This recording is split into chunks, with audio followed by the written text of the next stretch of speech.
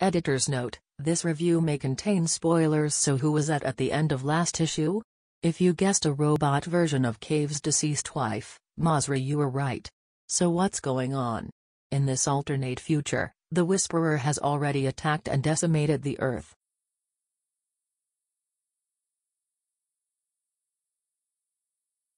However, Cave and Doc Magnus have a plan. They are aware of a Muldroogian legend that says an Heir of Sildonna can defeat the Whisperer.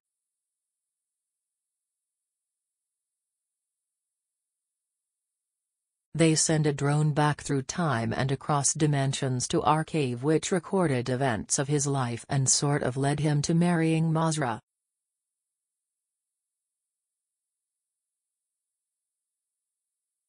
Our Cave feels violated and manipulated, as does Chloe, as it appears their lives have been engineered.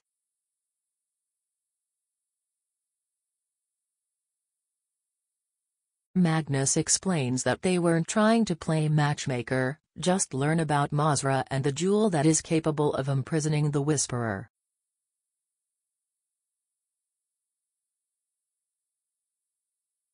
The final part of the plan was the drone returning with the Whisperer to the future dimension and then uploading its data into the robot Mazra body.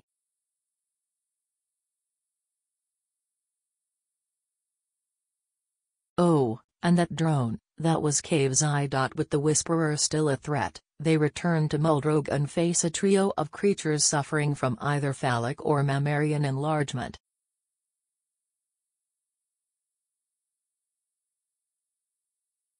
After the robotic Mazra saves the team, she then falls into a deep pit, requiring Cave to request a parachute for a rescue mission.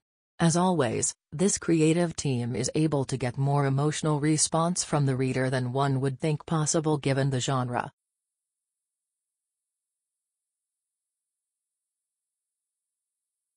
Cave and Chloe's reactions to the robot Mazra are great, but what's even better is the robot Mazra's reaction when she sees them turn away from her.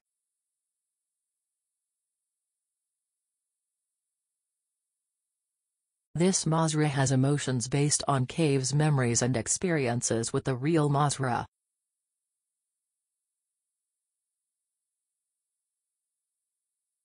This issue is proof that robots can cry.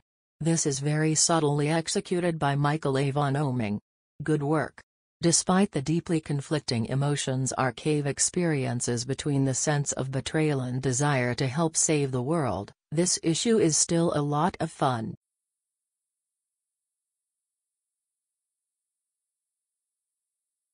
No matter what happens, the events are never so dark or overwhelming that this book loses the fun aspect.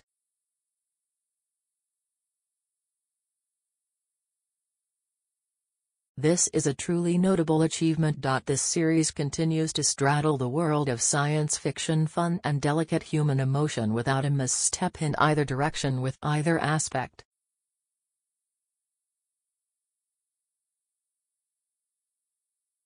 No negatives here, just more great comics. Even the monsters' misshapen bodies come off as humorous. Despite betrayal across time and dimension from one's future self, the fun that is always in this title is never diminished.